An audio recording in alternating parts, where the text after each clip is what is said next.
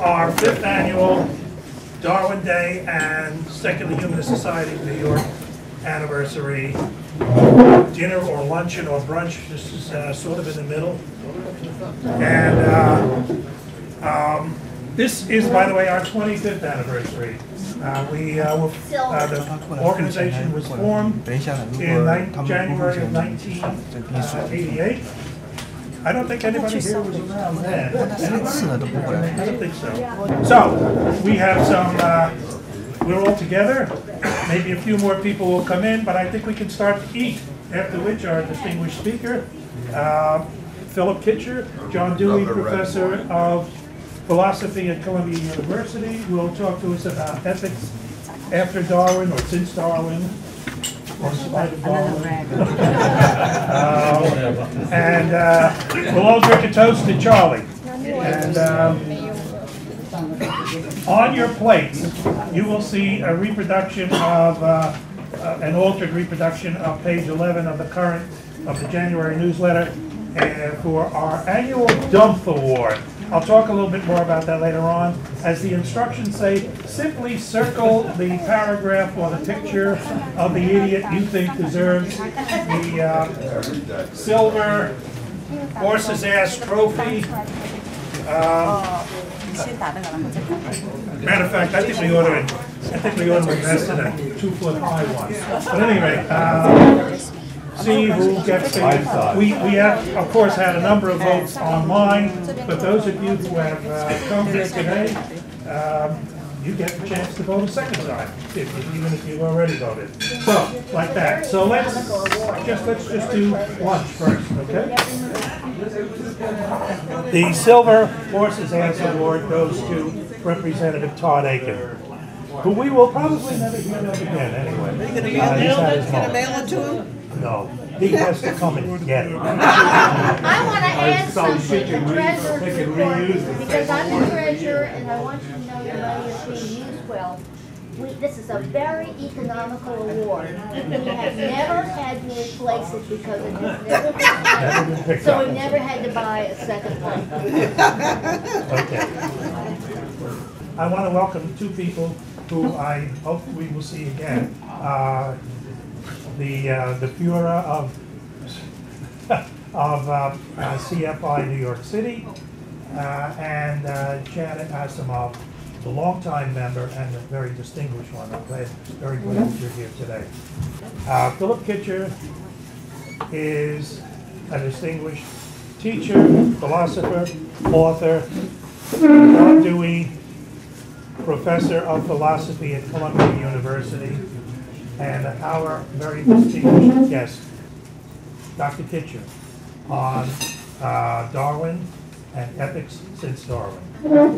First of all, thank you very much for inviting me here today. It's a great pleasure to come and celebrate Darwin's birthday, a little bit late, with all of you. When I was thinking about this, I recalled an old Peanuts cartoon I saw many years ago. In it, one of the characters, one of the kids, is writing about ancient Greece, and he's writing sitting there writing his essay, and he says, "Ancient Greece is a long time before our time. They didn't have any televisions, but they had lots of philosophers." I personally would not like to spend all evening watching a philosopher. That sort of gets something right, I think. I'll try not to speak too long. What I want to talk about today is something I've written about, which is how you should think about ethics if you don't think of ethics as embodying or embedded in some sort of religious framework.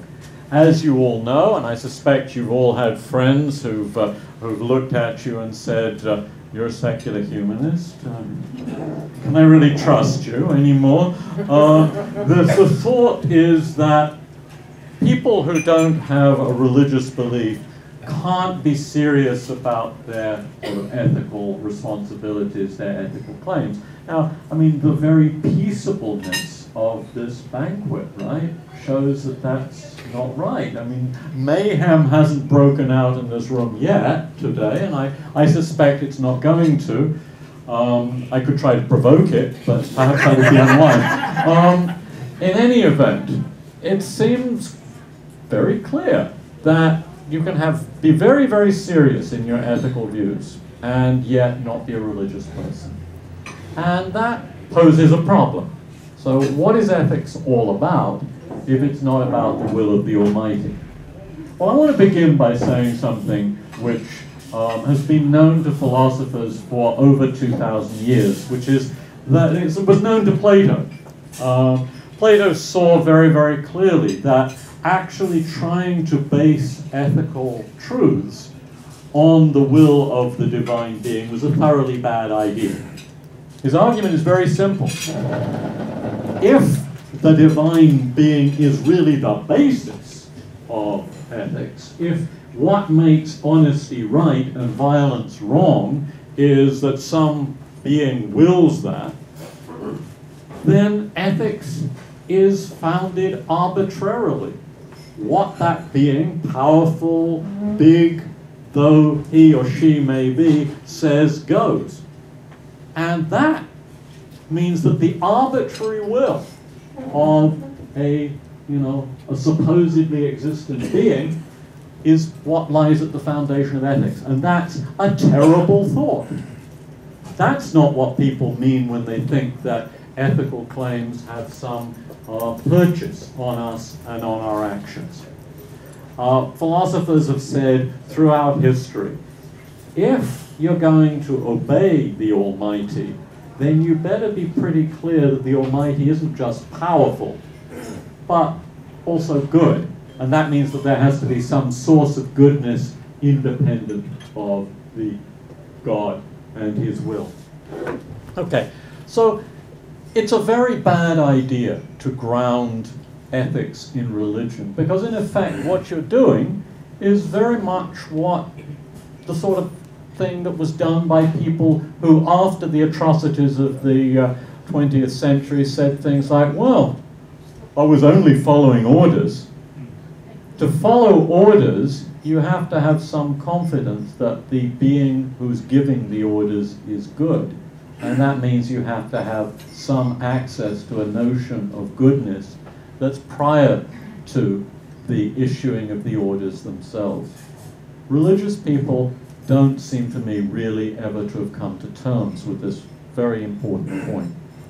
But, in any event, the whole issue is moot because there isn't any such being to issue orders. So let's now concentrate on how we might think about the correctness of the ethical ideas that we have. Are we compelled to think that when we say things like honesty is a good thing, violence is a bad thing, we're just expressing arbitrary social conventions? I don't think so. Darwin didn't think so. And in celebrating Darwin, we can remember the fact that after writing The Origin of Species, he wrote another book, The Descent of Man, in which he tried to hold out the possibility of a theory of morality that would be founded in our human nature. And that's what I want to talk about today. Because I think there is actually a very deep foundation for morality, for ethics. And it doesn't come from up there, it comes from us. And not from us as individuals, but from all of us together. So let me try to explain that, what I have in mind. So let's ask a very simple question. Here we all are, beings who are capable of modifying our conduct, of learning that certain things that we thought of as being okay are really not okay, and then from that point on, modifying our behavior so that we don't do them anymore. I mean, you've all probably witnessed important changes in ethical ideas in your lifetime. I mean, I know I have. I mean, when I was growing up, it was perfectly okay to condemn people who loved those of the same sex, to mock them, to torment them, to bully them. Most people don't think that's okay anymore. I mean, there may be differences about whether you think they should be allowed to marry one another. I personally am a very firm believer in extending those rights completely across the board. But we've come, independently of that, we've come a long way in treating people who love people of their own sex. That seems to me like progress. And it's part of the ongoing process of ethical revision. And we can hope that that sort of progress will be more widespread and that it can continue. So where does this idea of ethical progress come from? How can we make sense of it? So let's think about it. We weren't always able to do this sort of thing. We weren't always animals who could modify our conduct in response to standards that we set for ourselves. Our remote ancestors weren't able to do that. Our evolutionary cousins, the chimpanzees and bonobos, can't do that. So how did we come to be able to do it? Well, along the way, we've obviously acquired certain kinds of capacities. We can stand back and think about our own behavior. And in response to our thinking about our own behavior and discussing it with one another, we can then set ourselves new standards. We can do things differently. And if you look at the people in the world who live closest to the ways in which our Paleolithic ancestors lived, people like the hunter-gatherer societies, they sit down and they talk with one another a lot about the ways in which they should work together and the ways in which they should be together. That seems to me a huge breakthrough, a huge and important breakthrough. And I want to suggest that that's actually where ethics comes from. Ethics comes out of two things. We have the biological makeup to get along with one another to a certain degree, to live together in groups. Lots of organisms can't do that, or at least not in the ways that chimpanzees, bonobos, and our ancestors could do it. But we don't have the biological capacities for doing it easily. We can relate to one another, but not very well. And if you look at the societies of chimpanzees and bonobos, they waste an incredible amount of time because they're constantly getting in one another's way and not cooperating, and then they have to sit down together and make up, and that's what all that plucking at the fur is all about. You can get the parasites out of the fur, primatologists reckon, in about 20 minutes, but they do it for at least 3 hours a day on average, and when things are really tense, for about 6 hours a day. What's it all about? Well, you got societies that are constantly on the verge of falling apart, and they need peacemaking to get along. We've replaced that. This event today is something that is absolutely impossible for chimpanzees and bonobos and our remote ancestors who were like them. You couldn't bring 50 people or more together in a room unless they all had lived and worked with one another day after day after day after day. So what's enabled us to do it? The answer to that is a form of ethical life.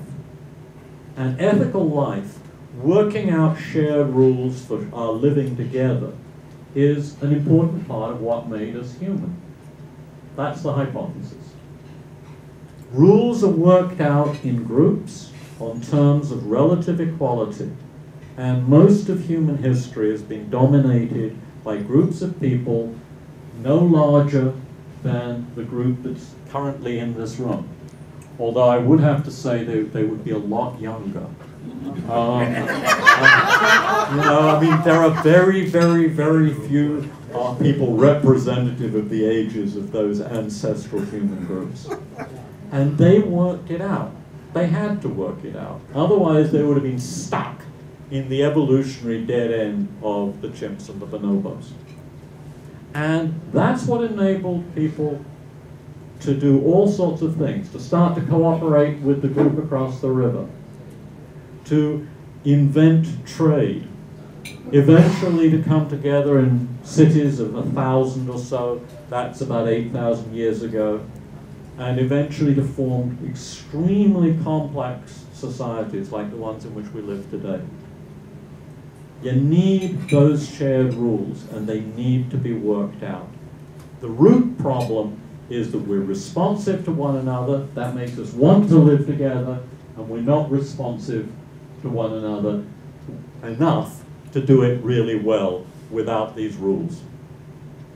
Now, along the way, some curious things happened.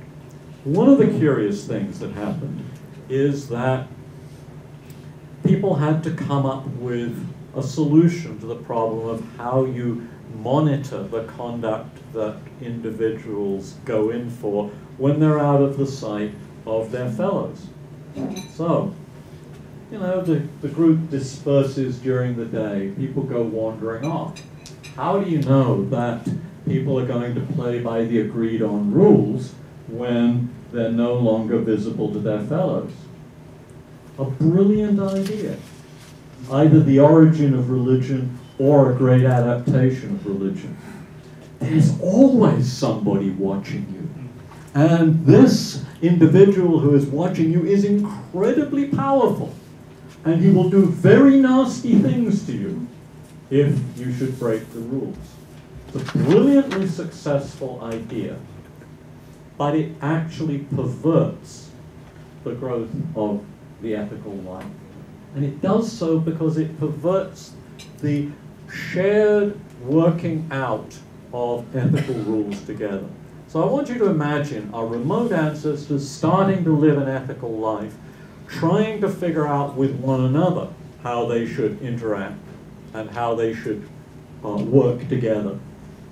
And then someday, some bright member of the group proposes, well, you know, there's this being, possibly the being who's responsible for the thunder and all the other inexplicable things that go on. And this being is always watching. And if we break the rules, that being will get very, very annoyed with us. Brilliant. From that point on, the group's conformity to the agreed on rules goes up. That's a step forward. But now there's also a step back. Because someday, some other bright individual comes along and says, you know what? I go into these funny trances from time to time, and I have access to the will of the great Father who is watching us. And I know what that being really wants. And then you get all these things that get written down, eventually get written down, or passed on in oral tradition. The individual rules that tell you what these privileged people think the being wants. They reflect their own prejudices. And that's basically what we've inherited.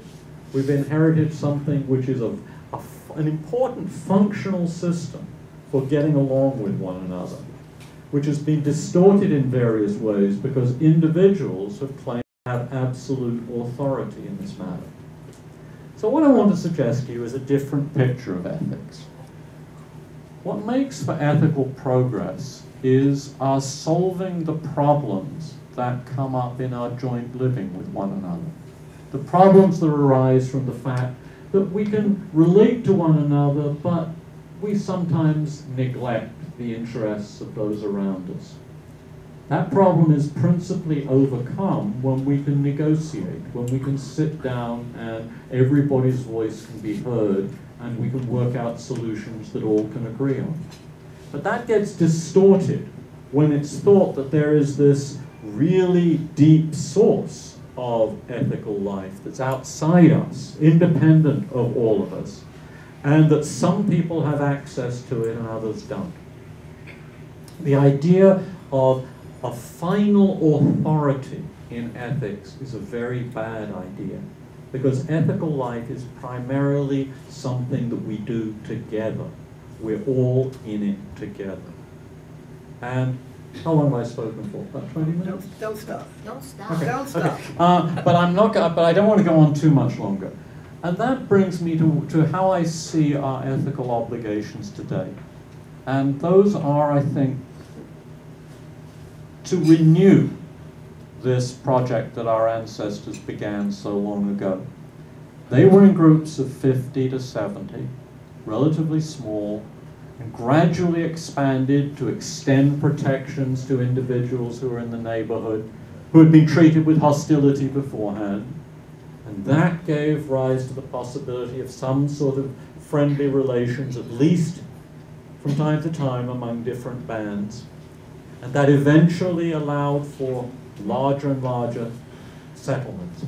All of that is highly progressive, but it's overladen with the emergence of all sorts of inequalities, starting out with that fundamental inequality that says that some people know what the ethical life is really all about and how to do it right, and others don't.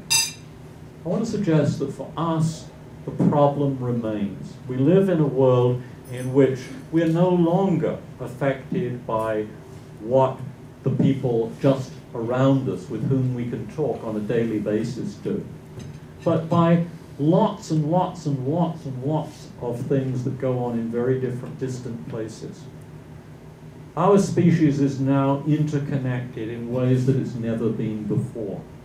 And things that you do and things that I do will affect the well-being and the lives of people in very distant places. And for me, if we think seriously about the origins of our ethical life and the problems that it was designed to cope with, the problems of non-responsiveness to others, what emerges for us today is the obligation to see that through without all the silliness and the artificial prejudices that have come up from embedding ethics within religion or associating ethics with the authority of particular people.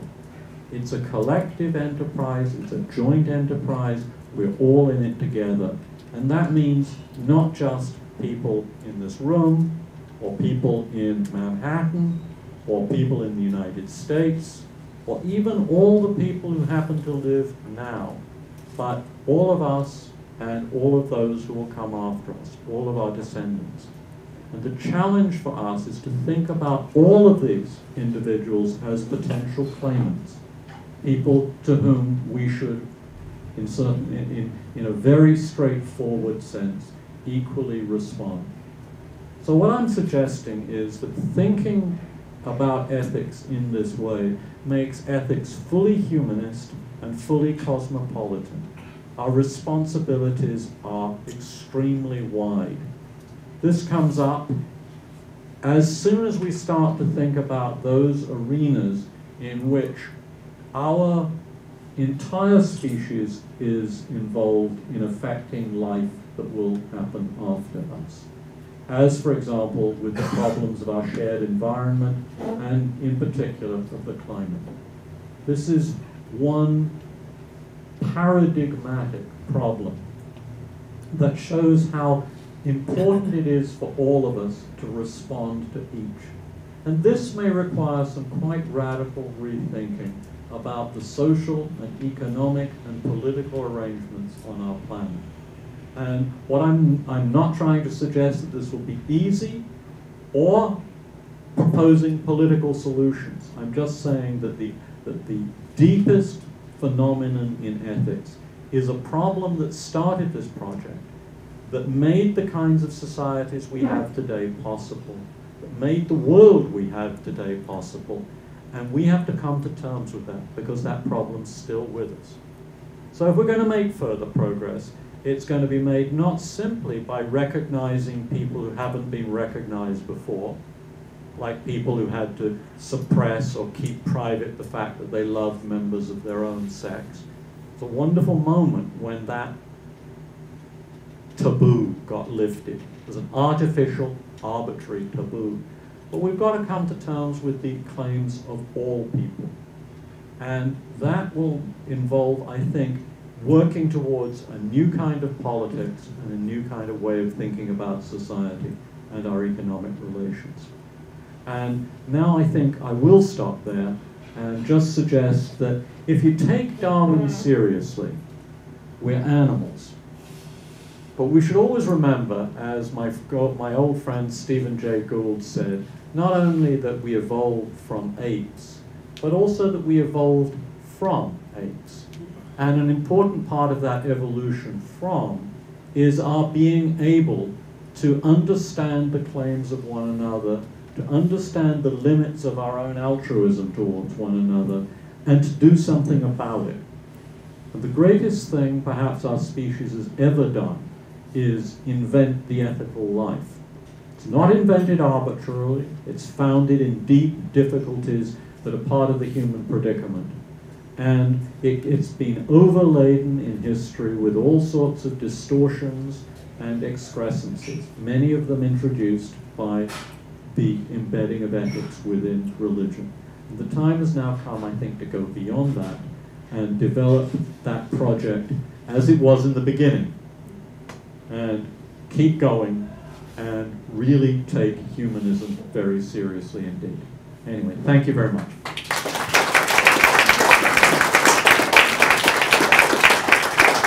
Professor Kitcher is willing to take a few questions. Yeah. Do you have anything to say about the relativism of ethics? Are there cultural differences? Is there a more ethical thing that's common to all of humanity? Terrific. I do think that there are, in fact, certain kinds of core ethical generalizations. Your mother probably told you some of them. In general, the default assumption is that when people ask you things, you should tell them the truth.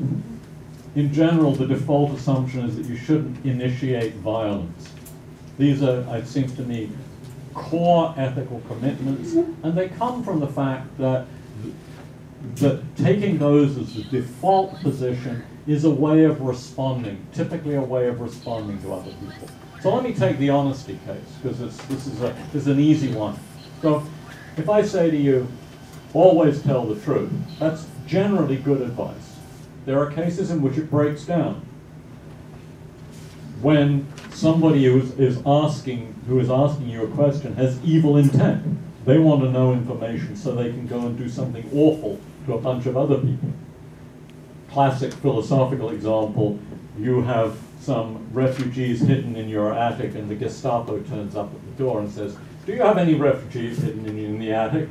Your obligation under those circumstances is not to tell the truth. Why? Because there are different parties whose interests are to be considered. If you were to respond to the Gestapo officer by, taking his interests seriously, you would be failing to respond to the very deep interests of the people who have been persecuted, whom you've hidden away. So there are such things as altruistic lies. Altruistic lies can occur sometimes in medical contexts, I think, when people need to be sheltered from particular kinds of information. But the default assumption is be honest. And that's because being honest is typically a way of being responsive to other people. And I would say the same for the initiation of violence. So there are, I think, ethical universals, statements that all cultures will happen onto, that will solve part of this problem and will always be part of solutions to this deep problem that gives rise to ethical life. But I also think that cultures can diverge on other things. So I think in terms of a core that is common and certain other issues that really can be left open. So, we could talk about those sorts of things, but I do want to suggest, to stress this idea of a common core. I feel I'm a pluralist but not a relativist, because I think in terms of this core of absolutes. All right, I'm gonna go this way and then that way. All right. Are there such things as rights that have status under the way? Okay, that's terrific. Another terrific question. Yeah, but the rights are created by us. I mean, we are the sources of rights. I don't think there are rights antecedent to our decisions about what those rights are. So rights are founded in the fact that certain kinds of collective decisions solve this fundamental problem of responsiveness. That's what I'd say about rights. And I don't like these ideas that some philosophers gravitate towards of distancing rights and trying to find a ground for them that's independent of us and what we do.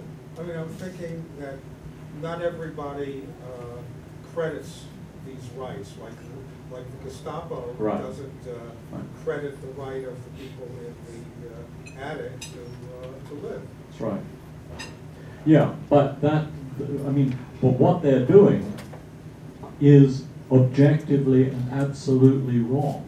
And its wrongness resides in the fact that they are violating a prescription which is part of the solution to the problem of limited human responsiveness. So what I want to say, let me spell this out for you so you'll see the logic of my position. There is this fundamental problem out of which ethics grows. If something is a solution to that problem, that is, as it were, indefinitely part of the solution to that problem, then that something counts as an enduring ethical truth. And these enduring ethical truths are the embodiment of rights. And if particular people do things that violate those truths, then what they are doing is objectively, ethically wrong. Okay, so there are two questions. One question is a philosophical question of what sense you can make of ethical truth, and I've tried to tell you the answer to that question. The second question is what you do to get people who don't recognize those truths or act in ways that violate those truths to behave better. And that's, of course, a practical question, and it's the sort of question that social thinkers and politicians wrestle and lawyers wrestle with all the time. But my task is to give an account of the truth of the core ethical claims, not devise strategies that will make the Gestapo, as it were, vanish, or their equivalents vanish.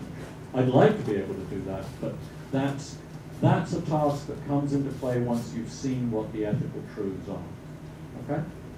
Does that answer your question? Unhappily, yes. Yeah, okay. All right. Lorraine. So you mentioned that the start of religion came from, in part, having someone watching over people, so when they were out on their own, they would behave according to what the group principles. That's not quite what I said, but go on with your question. Okay, well, my question is, if we don't believe that, the person in the sky or wherever, the God, then in this society today, what is a replacement for that, so to speak? Yeah.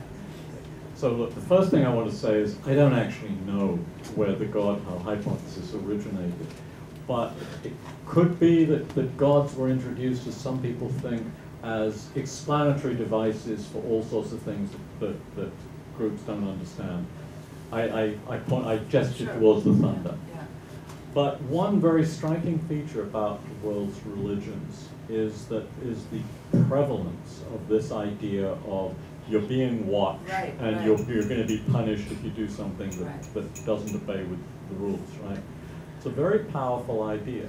Now, if you take away the idea of the watcher, then you have to have substitutes for that. Now, I actually think that our traditions of socializing children and of educating people are very rich and have used a lot of different devices for trying to get people to hear the voice from within, what we sometimes call conscience. There are lots of different ways of building a conscience in kids. One is to make them feel proud of what they do when they do right. One is to give them a sense of solidarity.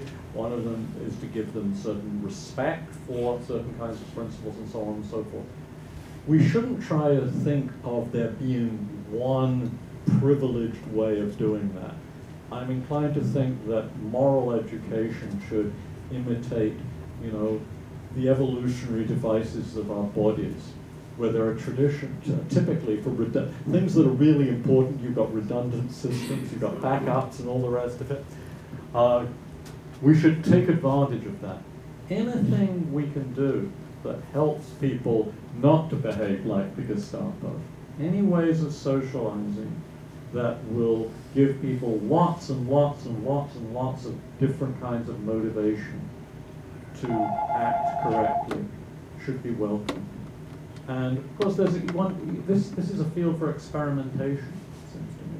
And we should draw on all the resources of all the traditions that there have ever been, trying to figure out good ways of making people respond ethically without cramping them.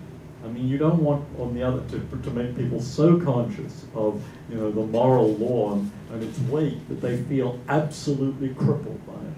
So it's a very, very hard thing. How do you construct a healthy conscience? And we should draw on all the resources of science that we have, and social science. So the experiments that have been carried out in different cultures, what is known about human psychology, all of that should come into play. And it's of course a very important task. But we don't need, I think at the end of the day, the idea of the watcher to do it. Because there are plenty of people who don't believe in the watcher who are able to do it. Right? And to go back to the last question, probably however hard we work at devising strategies for nurturing the healthy conscience, there will probably always be people in any society who deviate, and they will have to be dealt with in other ways. There's nothing more we can do. So we'll probably always need systems of punishment. All right, I'm going to go over here. Yeah. Yeah, we seem to be living in an era where there's a lot of anti-socialization going on in this country. People that want to live on their own, and they don't sort of play by the rules of discussing. They have their own ideas. Those are good enough. I just want to get them back into the dialogue of discussion. I honestly don't know. I think the question is that we seem to be living in an era where people are backpedaling away from living in community with others. There's a lot of emphasis on individuals who want to retreat from society. How do we get them back into discussion with others?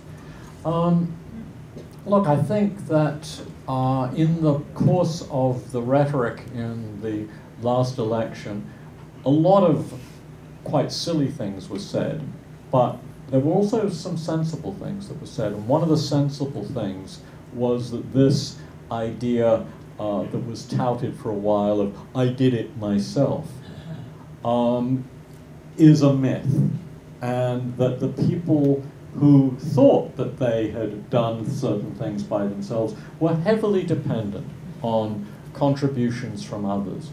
And I think one of the things that has to happen as a social concomitant of living the ethical life is really understanding what you owe to other people, what other people's behavior and what other people's responses to you have made possible for you. And you know, I mean, that shouldn't be too hard, I don't think. I mean, it's, you know, Donne said this beautifully in a passage that inspired Hemingway. No man is an island. We are all part of the great continent, part of the main, and therefore never send to know for whom the bell tolls, it tolls for thee. That's actually in a sermon, and it shows some good things that sometimes happen in sermons, right? I mean, Donne saw something very important there. We are all part of one another's lives, and getting that sense of being dependent on others and not being sort of individuals who just have, as it were, created ourselves. That, I mean, that's an important task, but I don't think it's an impossible task. All right, now I go this way. Yes, yes.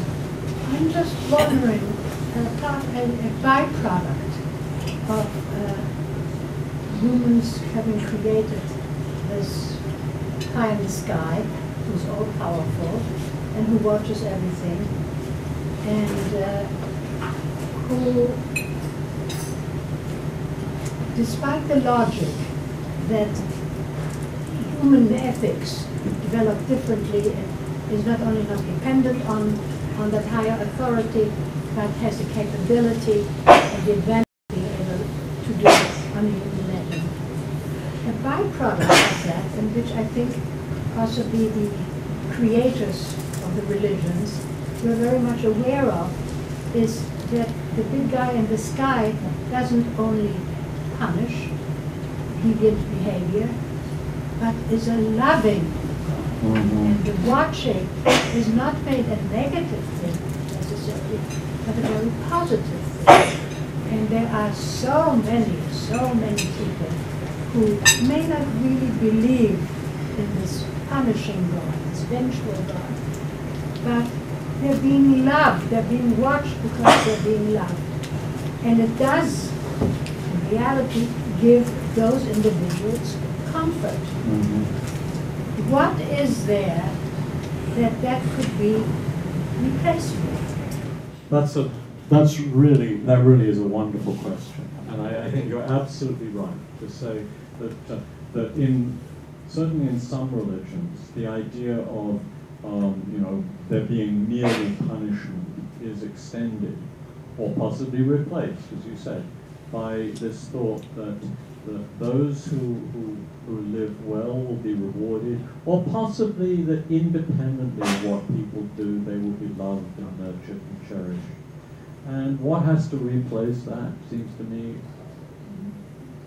the idea of our solidarity with one another, our own human loves for one another, and our own human understandings of one another. That has to be what replaces it. And there are certain things it can't replace. It can't replace the thought that there will be some future state at which we get reunited with individuals that we've lost. And that is, of course, a genuine loss. That has to be, it seems to me, has to be admitted. I think there are responses that you can make to when you start thinking about this sort of future union with those whom you've loved and have died. But I think it also has to be admitted, just admitted that that's part of the story that secularism really can't replace. And the challenge then for us is to focus on the lives we lead here and now, and to try to make one another's lives go as well as possible, because these are the only lives we have. I mean, the downside of the future-oriented view of the divine love is that it can easily get in the way of our taking responsibility for the problems that people have here and now. And as a secular humanist, I want to focus our attention on those problems directly and clearly. And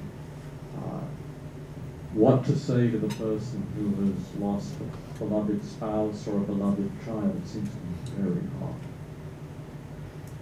I wasn't particularly talking about the afterlife. Right. I was talking about their feeling protected in this life.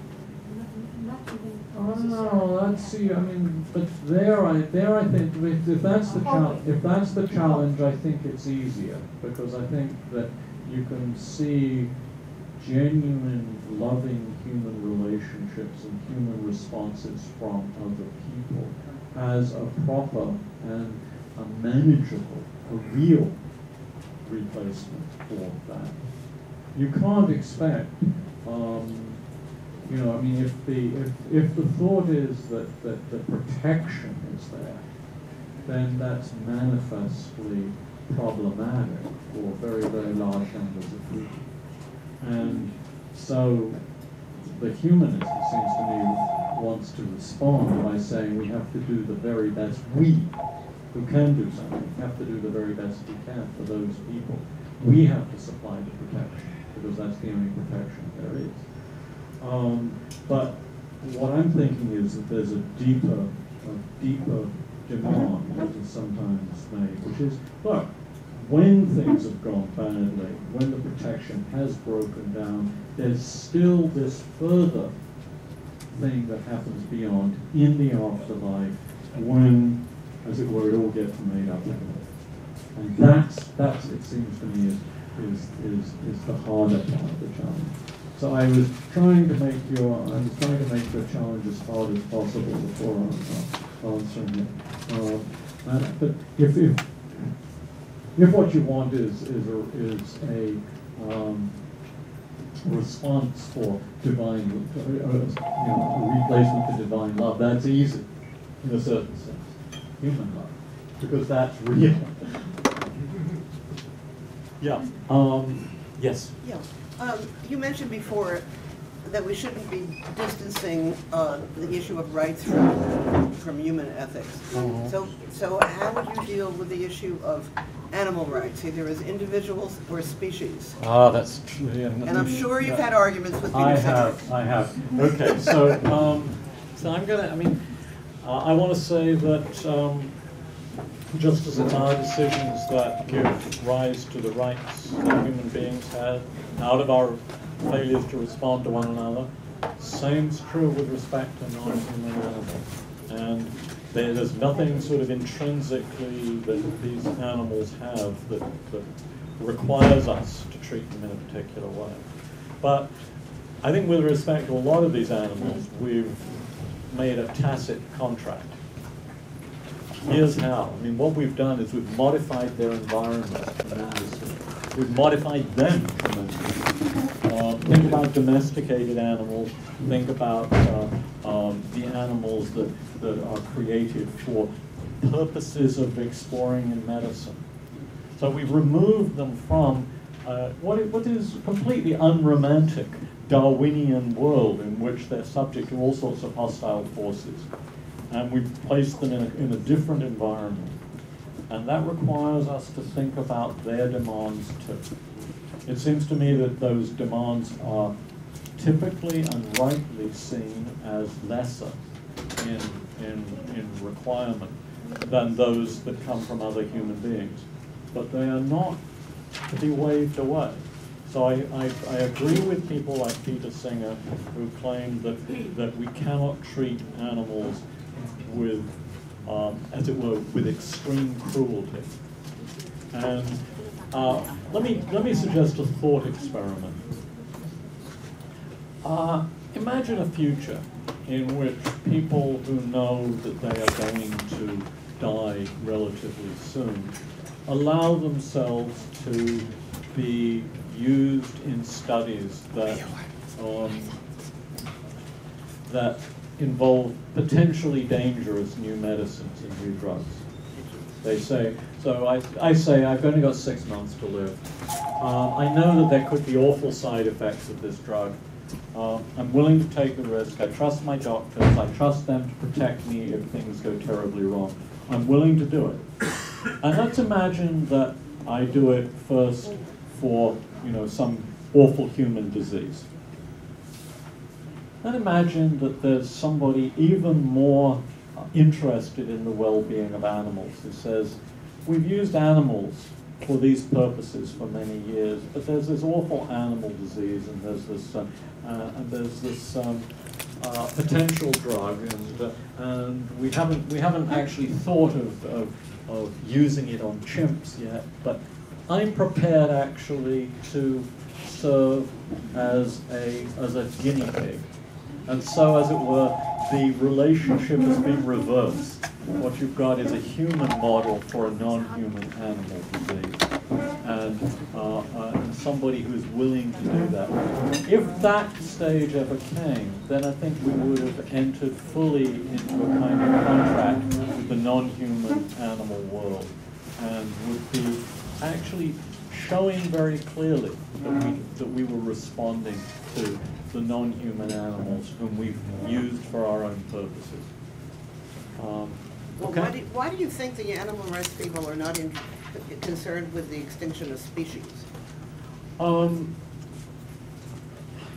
I'm not. I'm actually myself not terribly concerned with the extinction of species per se. Species go extinct all the time, but there are particular kinds of species that we really worry about going extinct.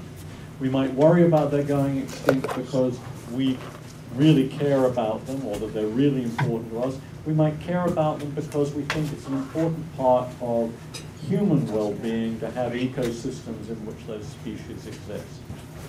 But I think that these are things to be worked out collectively, and in some cases collectively with representatives of the animal groups, people who actually know about these animals. The loss of biodiversity is a Sorry?